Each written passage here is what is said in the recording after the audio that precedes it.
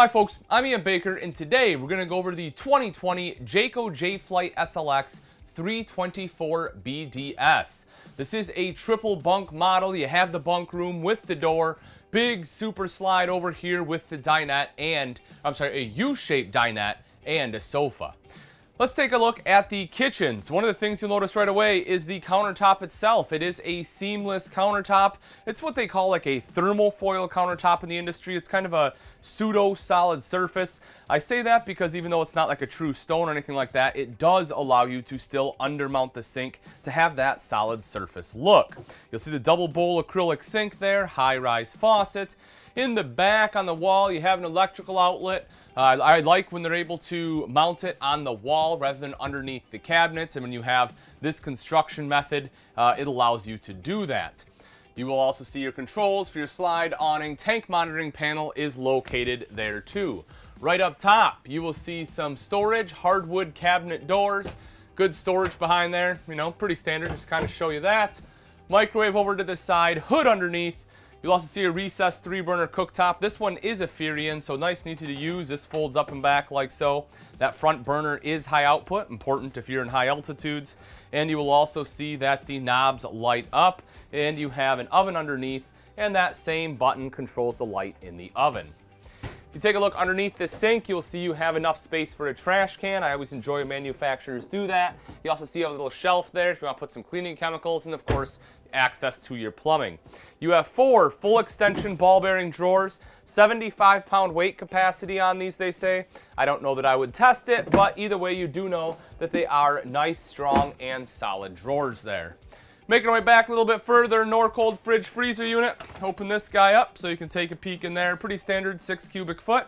You'll see the controls for it are right up front, which is nice. Does run off both propane and electric and has automatic switchover. To the side of that, open that guy up. You see a nice big pantry. Can certainly enjoy that. And then underneath the fridge here, if you pop that open, you will see that it's actually pretty good storage there as well. There is some plumbing running through there, but if you want to set, you know, like some bigger pots and pans, maybe not too high of pans, but if you have, you know, like little skillets, something like that, you can sneak it right in there. So we make our way back. You will see right here on the side of the wardrobe, you have your thermostat as well as your rear slide control. Turn the slide on. Sorry, it's a little dark in the hall here. Open this up. You will see the wardrobe. This is perfect because you have the kids' room right next door, so this allows you a good spot to hang some clothes there. Now, right behind me is the bathroom. I will say this is a little tight. You know, it's fairly common with this style of floor plan. You know, but right here, it is a little tight to get through. You kind of have to almost walk sideways, but you can manage. Open this guy up. Come on into the bathroom with me. You will see your foot flush lever toilet here. I prefer if it was a porcelain bowl, but I know, you know, weight's always a concern, so they have the plastic in here. It is a good angle. I have plenty of room for my legs, though, as well as my shoulders. Door right next to me, so that way the kids or yourself can just come in, use the bathroom, head right back out. Your toilet paper roll's already mounted, so you don't have to try to find a place for that. Hand towel ring there. Of course, you have your faucet. Good space underneath. Again, you have enough room for a trash can in your bathroom, which I always appreciate. And over to this side is the tub shower. I'll stand in here to give you an idea of space. I'm 6 foot tall, and folks, as you can see, even without that skylight, I have more than enough room with it. You know, you can probably be 6'4", still be able to shower in here without having to bend down, and it's pretty centered. So I think they did a really good job here as far as the shower height. Now, as we make our way into the bunk room, you will see your wider bunk right over here to this side. Even though it is wider, this is still considered a single bunk, not a double. So you have 300-pound weight capacity on here, which is still really good, right? That's what most manufacturers have for a double bunk. So can certainly appreciate that. USB ports tucked right into the wall there. Underneath, spot for your TV, a little bit of storage. Built-in ladder, so you can climb up onto the top bunk, which is great because generally it's your smaller kids that want to get up there, and the ladder definitely helps them do it. And then over to the side, some additional storage. Window in the back, and on the other side are the other 2 bunks. So again, 300-pound weight capacity on the top bunk. This one here is strut assisted, which I personally prefer the struts over the little locks you have to put into the sidewall here. the struts just tend to work a lot better. And underneath, you have your Jayco cube sofas. Now, as you can see, you have a couple different orientations. You can have it here where they're facing each other, or you can flip them out so the backs are against that wall, so that way they have a good shot to the TV. Either way, those both fold out into beds, makes a nice big bed on the floor there. So if you need to sleep, you know, 2 smaller kids there, or if you have a, you know, like a teenage kid that's going camping with you, that's probably the bed they will want. Now, as we make it into the super slide here, as I said, big U-shaped dinette, which I love because, you know, that way you can easily sit 4 people around here. I say 4, it's a common misconception that you can sit more people at a U-shaped dinette, and that's just not the case. The problem is your legs, right? If you have any more than 1 person here, 2 people in the back, and a person there, you really start bumping into each other's legs. Even with 2 people here, still a little bit tight. But the thing I love about a U-dinette is it does kind of let you face each other. It's better for conversation. You can have people along the back wall. And more importantly, it drops down into a larger bed.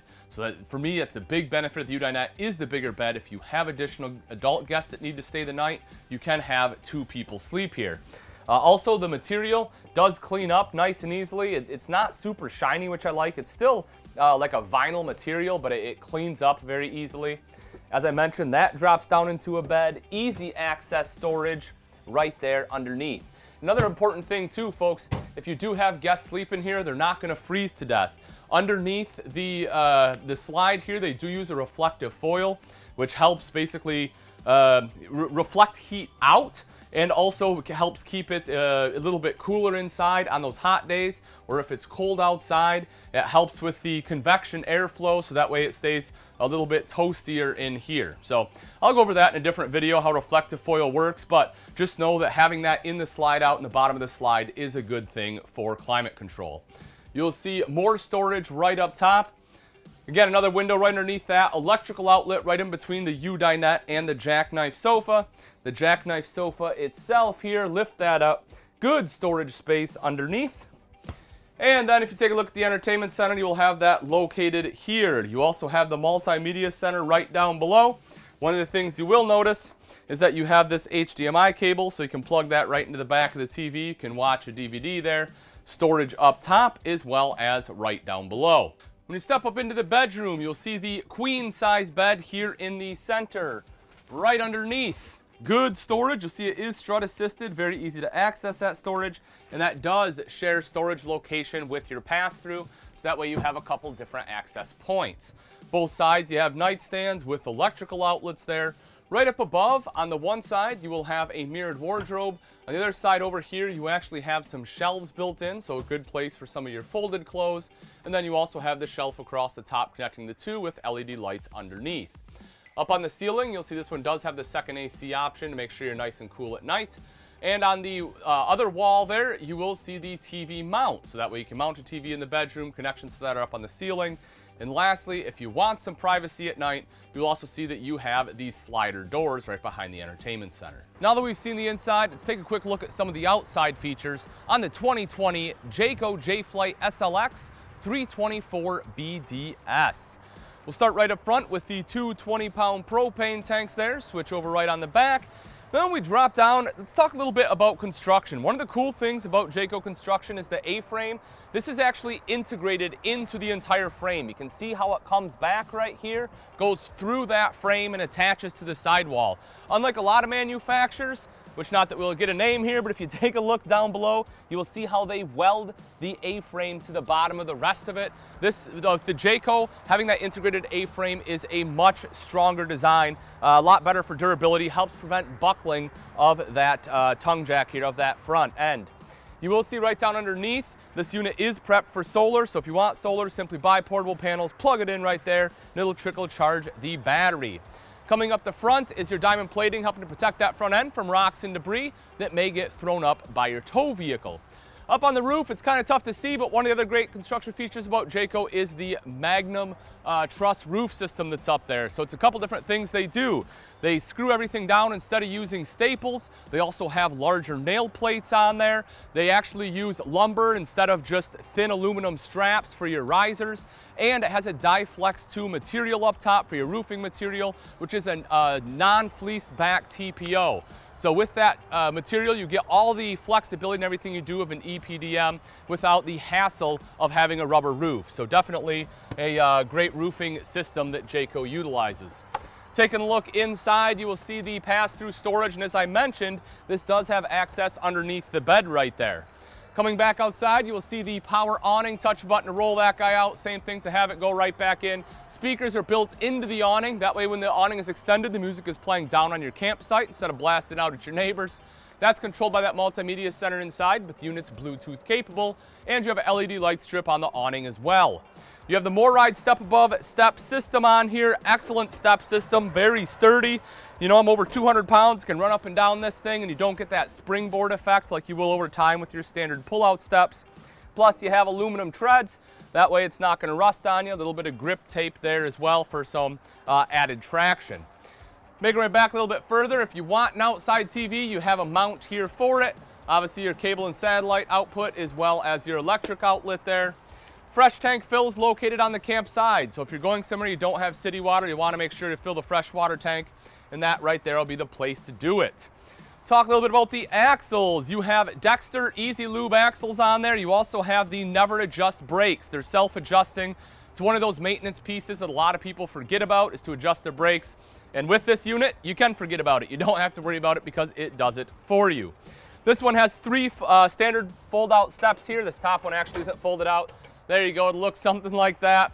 Again, you know, I prefer the MORryde steps, but seeing as how this is a secondary entrance, this will do the trick. This one, of course, goes directly into that bathroom. Right here in the back, one of my favorite things, of course, on a bunk model is the outside kitchen. So you have storage up top, plenty of countertop space with an electrical outlet, so if you need to plug anything else in there, like an electric griddle or something for cooking breakfast in the morning, for me, when I'm camping next to you, that's the place to do it. You'll also see your sink there, refrigerator, for some of your beverages and condiments, probably the most important part in my opinion. You got a drawer right down here, also 2-burner cooktop over to the side. Now, personally, I like to grill more when I'm camping, and that's not a problem. You will see underneath, you have a propane quick connect so you can hook up your favorite grill. Just remember that if it is a camp-style grill, chances are it'll have a regulator on there, and it's already regulated up at your front tanks. So what you want to do is actually take the regulator off that camp grill, otherwise you'll be double regulating. While we're down here, I also want to talk about this one does have the fully enclosed and insulated underbelly, which is great because not only will that help keep out a lot of that road grime, but also hopefully some rodents in the off season, and it'll help keep things a little bit warmer down there. Rear mounted ladders, so you can climb up onto the fully walkable roof. Also backup camera prep. If you want a backup camera, having the prep makes it a plug and play. It'll save you a lot of money on installations. It'll save you money on labor. Right here in the back, attached to that bumper, is your spare tire with the cover. Cover, of course, is stylish and will help hopefully keep it in good shape. Taking a look right up top, you will see your cable and satellite inlet there. If you drop down, you'll see one of 2 terminations. This one right here is for your gray tank. If you can look ahead right underneath, right behind that back axle there, you will see the black tank valve as well as the termination for that.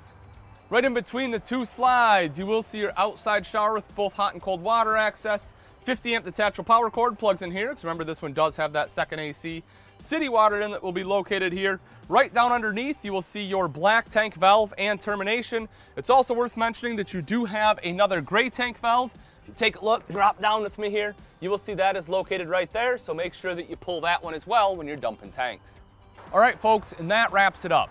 Again, this is a 2020 Jayco Jay Flight SLX 324BDS.